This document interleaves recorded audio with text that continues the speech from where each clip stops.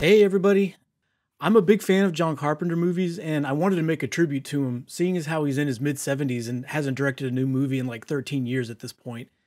We may not get to see another one. I don't think he's come out and said he's retired from filmmaking, but I could be wrong.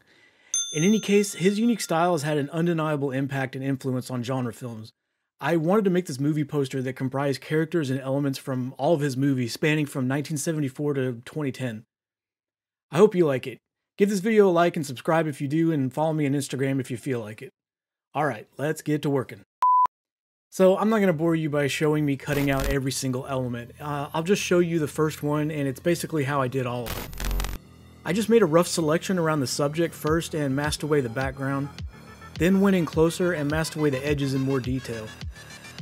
Then for the hair, I used the Refine Edge brush tool to get as much of the flyaway hairs as possible, then a hue saturation layer to remove any of the color cast from the background and the hair if that happened. Doesn't always, just if it does. Then for the hairs that didn't get selected, I just painted them back manually with a really small, sharp, round brush. Lastly, you'll usually need to blur them a little bit with Gaussian blurs so that they match the rest of the picture. I'd go ahead and group those layers together and label them so that when you drag it onto the canvas, you can easily turn it into a smart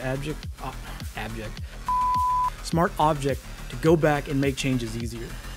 After doing that for every freaking image, it's time to bring them all into the canvas and work on arranging them in some kind of an interesting way.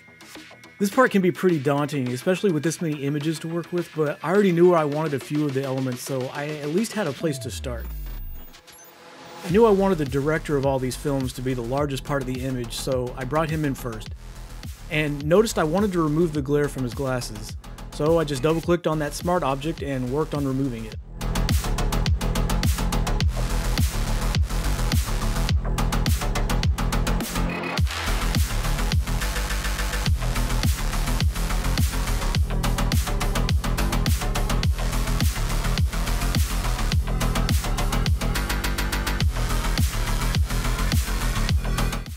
Next, I knew I wanted to put Archie from the 1983 film Christine in the car, and that the car should be near the bottom on the ground.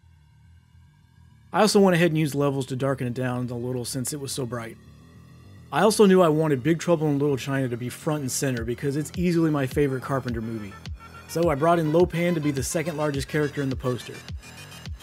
Then this image of Jack Burton, Gracie, Law, and Wang. I also wanted the three storms, thunder, rain, and lightning in there. However, I ended up using a different image for lightning. This was just way cooler, I thought. Fun fact, this character was the main inspiration to the makers of the Mortal Kombat games for the character of Hayden, and it's easy to see how. Next, I brought in the apparitions from the 1980 movie The Fog and used a fog brush to mask the hard edges of the fog so that it looked more foggy. I copy-pasted a couple of these guys over to the other side to balance it out a little bit, and used curves to change the color and contrast slightly to vary it up. Okay, from the 1988 movie They Live, I used this iconic image of the politician alien speaking in front of the Obey sign that Nada can only see when wearing the special sunglasses. And also these aliens in front of the sleep sign at the bank he holds up. Then of course Nada himself. And the only other person who puts the glasses on in the movie, Frank, after a comedically long fight where he's trying to force him to put them on. Try these on. Look, you crazy mother. Put these on. Hey! Stay away from me! 5 minutes later. Look! Look at them, they're everywhere! Maybe they can see. For the next movie, 1987's Prince of Darkness, I had a hard time deciding on what to use as it's not one of Carpenter's better known movies. And also, most of the cast of main characters is comprised of actors from some of his other more well-known movies. I ended up going with the priest, played by Donald Pleasance, who most will know as Dr. Loomis from the Halloween films. I also used the giant vat that they used to capture the devil, and a cross, though I ended up not using that. And in the left corner, Ethan Bishop from 1976's Assault on Precinct 13. And Leigh, just because she was a cool character in that movie. I put in a shotgun because that's the main gun Ethan uses, but I found a better image of him holding it that I'll use instead later. The rest of the characters I wasn't totally sure about placement, so I just brought them all in to start figuring it out. We have Snake Plisskin from 1981's Escape from New York and 1996's Escape from LA. And in case you were wondering, yes, this is where David Solid Snake Plisskin from the Metal Gear franchise got his name, look, and voice from. Michael Myers from Halloween. I admit I have a bit of disdain for this character as we share the same name and I've had to deal with shit from people about it my entire life. In fact, I avoided watching the movies altogether until just in the last few years. I don't like them. Of all the big slasher villains, he's easily my least favorite. However, I do appreciate that the first Halloween movie from 1978 is the granddaddy of all slasher movies that came after it, and that at the time, I'm sure it was very scary. Still, found it boring. Also, Laurie Strode from the same movie. Then John Trent from 1994's In the Mouth of Madness, played by Sam Neill just 1 year after his big role in Jurassic Park. One of the Thing's forms from 1982's The Thing, as well as MacReady. Jack Crow from 1998's Vampires, played by James Woods. Kristen, played by Amber Heard, and what is, as of this date, Carpenter's last film, 2010's The Ward. Starman from the 1984 movie of the same name. I'll be switching this to a different image later. And Lieutenant Who Gives a Shit and this lame creature bad guy from 2001's Ghosts of Mars. I gotta be honest, this is the only one of Carpenter's movies I turned off. I just couldn't get through it. It wasn't even so bad it's good, it was just bad, despite the cast and the director. Maybe I need to give it another chance sometime. Let me know in the comments if you think it's worth watching, maybe with like a group of other people for a laugh. So, I spent some time playing around with placement, seeing where things look good.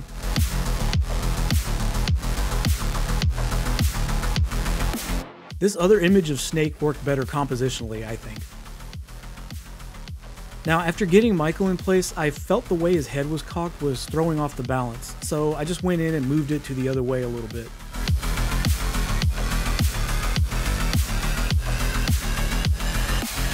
I also extended where the knife was cut off and used the clone stamp to remove the highlight since I hadn't planned on any light coming from that side of him at this point. Spent some more time arranging things, seeing what the best placement would be for everybody. There's really no secret I can impart to you on how to do this, it's just whatever you think looks good. Everyone's gonna have a different way that they like. I just particularly like the way this drew my eyes around and kept the things I wanted to have in focus. This is where I found that better picture of Ethan with a shotgun and switched that out. I also realized I'd left out the Invisible Man from 1992's Memoirs of an Invisible Man, and added in one of the zombie things from Prince of Darkness here, rather than the cross. We'll put her right there, and him right here. Used this image from Starman instead.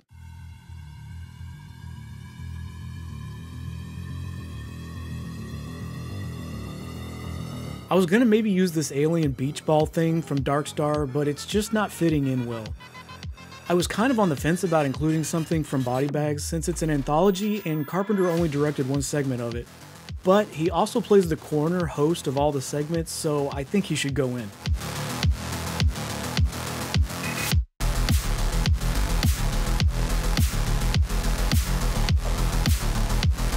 Alright, that's pretty good for all the characters.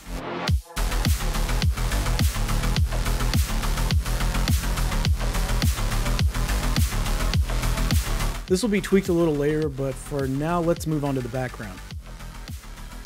I just wanted it to have a somewhat eerie vibe, since most of his movies veer into the supernatural and horror genres, and to not be too busy or distracting. I really dug this still image of the lighthouse from The Fog and thought it would look good on top of a steep cliff. So after I got that placed, I very meticulously cut out the lighthouse,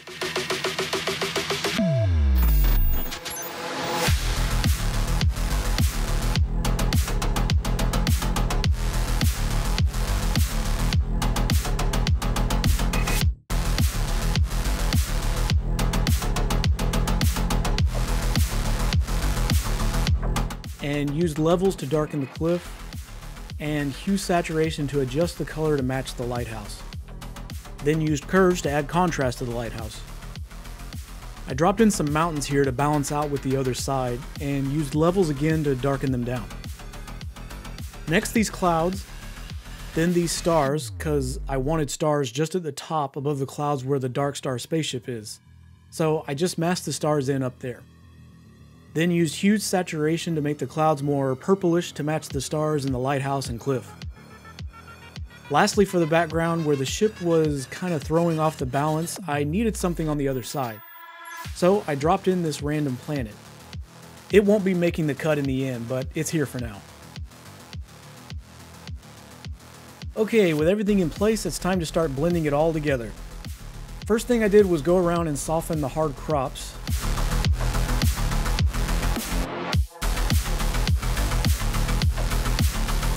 And let me make a little adjustment to old body bags here.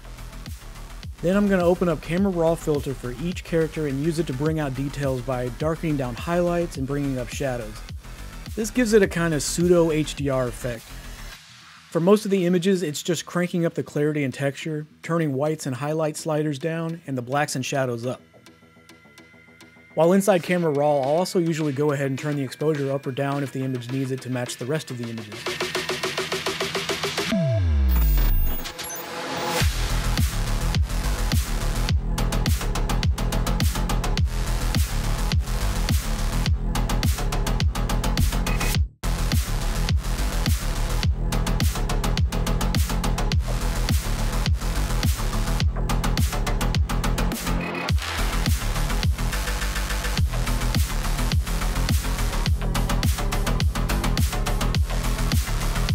Then I'm going to use curves on each character to color match them so they all have the same color tone.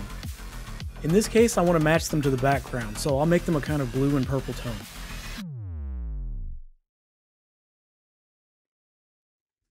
Did you notice I missed one? Did you see it? Yeah, right here. McCready, don't worry. I do eventually see it and fix it.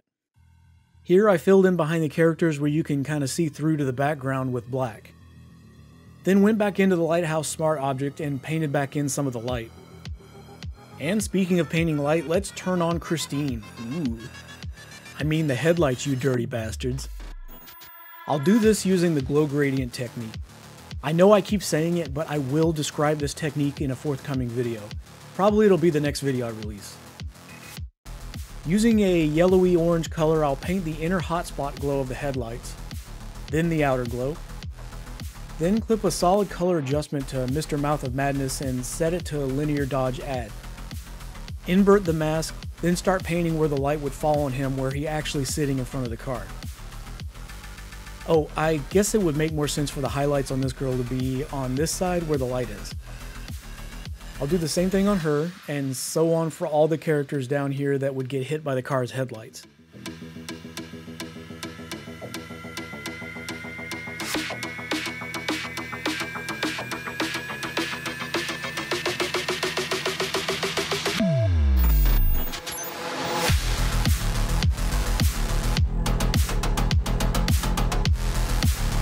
I noticed the bottom of Frank was cut off slightly, so I just extended that. And also his arm was cropped off a bit, so fix that too.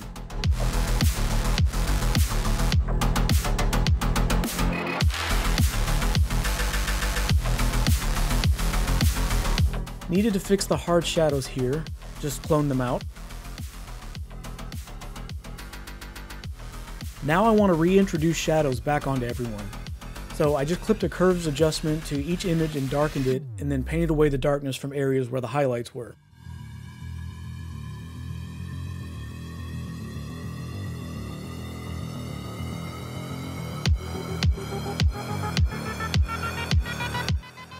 Missed a few highlights here on the bank counter and the car bumper.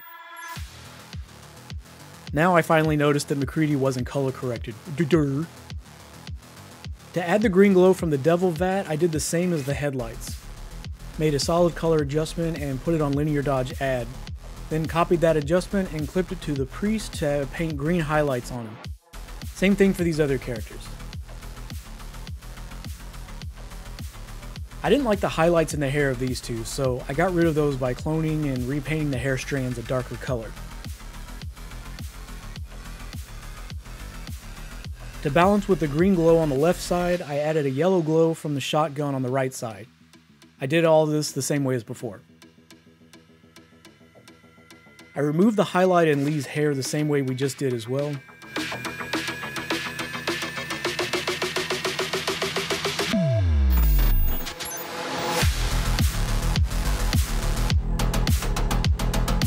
Oops, missed a spot in here when filling in with black behind everyone where you can see some of another character.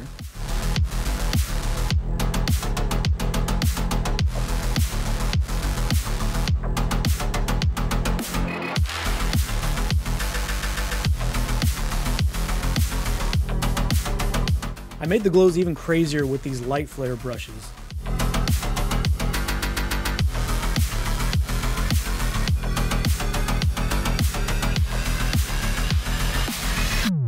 Then continued on with highlights from the glows.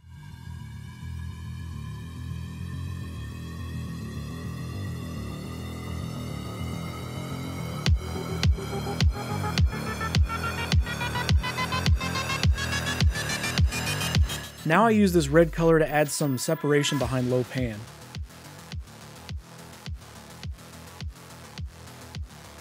Okay, notice how Snake's gun is held up at waist level, but Michael's knife is aimed down lower and covered by the shotgun blast. I want to fix that.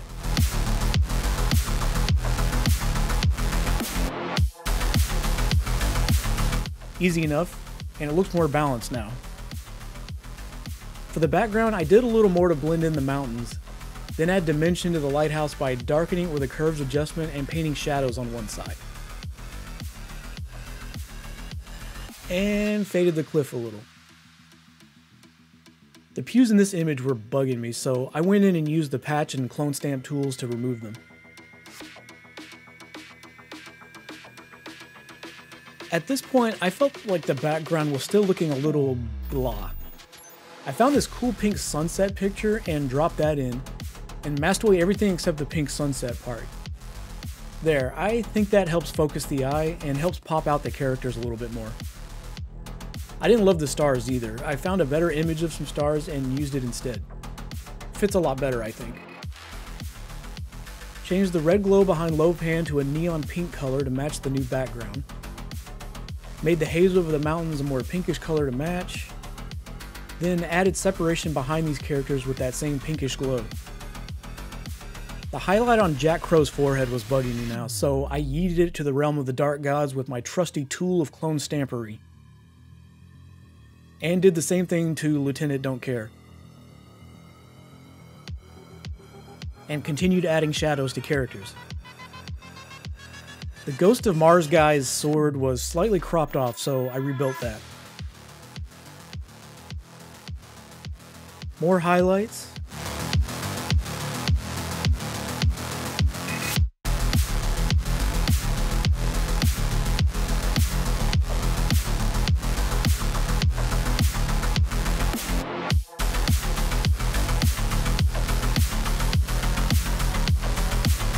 More shadows. Now white highlights from the moon.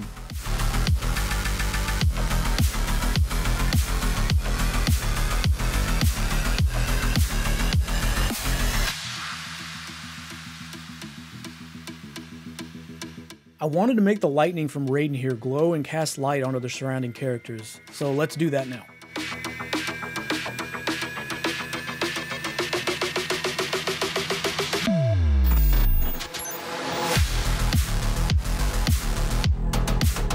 Some of this background texture from the fog image is creeping up here and I don't like it. So let's just erase that. And now you can see that a couple of the characters are cropped at the bottom. That's fine, just soften that edge, it's fine. Okay, now for the blue highlights.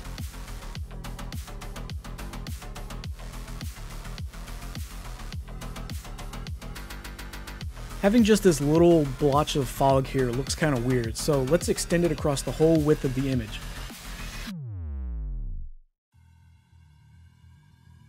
Perfect. It even gave some separation behind these two characters. Now just a little pink light on the lighthouse coming from the sunset. I finally admitted to myself now that the thing coming out of the top of Carpenter's head was just stupid. I was hoping it would look less so as things started coming together, but no. So let's move that just here. Now to give this a more illustrative look, I'm going to put an outline around pretty much everything, as well as some pink contouring on some of the faces. It sounds weird, but check it out.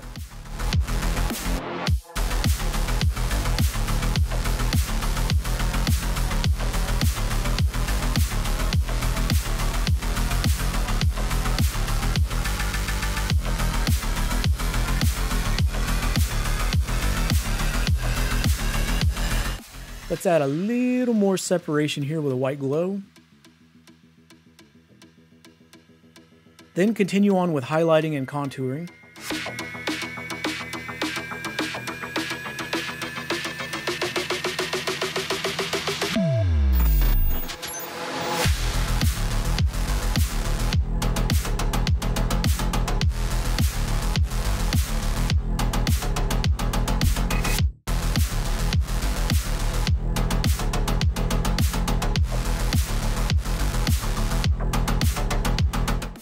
Okay, let's turn up the lights inside the lighthouse.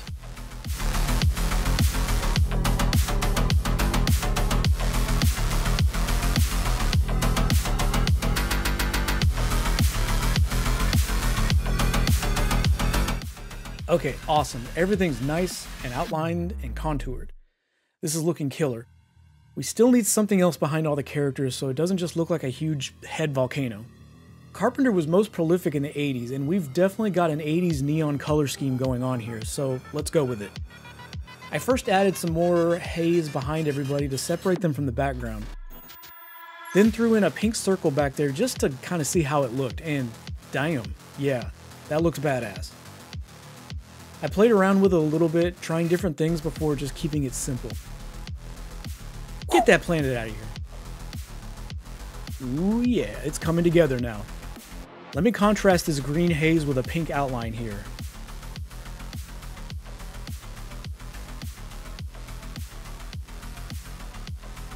Yep, that looks great. As I'm wont to do, I want to make all of these things' eyes glow, not just the leader guy. Alright, now a little color grading with a custom action. Whoop, can't forget to do a little dodging and burning to add some more dimension.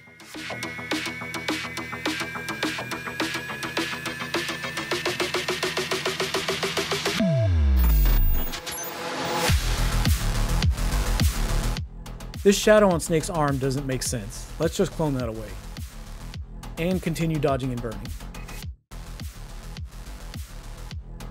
Need to get rid of this harsh shadow under Frank's sunglasses. Again, they don't make any sense in this composition. And just finish up dodging and burning. Some more color grading with curves and custom LUTs. Then bring the whole thing into camera raw and HDR it up a little further, and just some color sliders. Now that's looking like a proper illustration. Almost. We'll complete that look in a second. First, I wanted to see what this would look like with a border and a title like a real movie poster. I like it. For the title, I used the Halloween movie font, as that's probably Carpenter's most famous and well-known movie. Looks pretty retro. I'm into it. Okay, let's complete the illustrated look by smudge painting the whole thing. This took a long time to do, and I'll cover how I do this in plenty of detail in my next video. So let's hyperlapse through this.